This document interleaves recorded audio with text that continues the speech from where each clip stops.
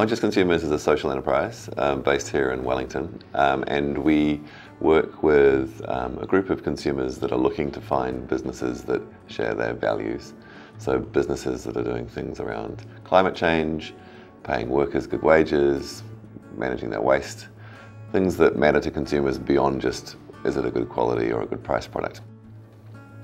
Most recently we've set up a company with the charity owning the majority of it, but the new company and the directors in that company are now using Loomio to support the governance of conscious consumers now. So it's all been done at a governance level. So it's a tool that we're using to support good governance of conscious consumers.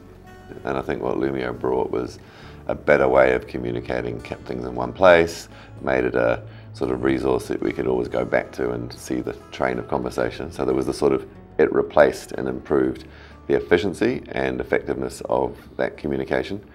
Along the way, Loomio helped a lot with explaining and helping everyone feel confident that they got what was being agreed on.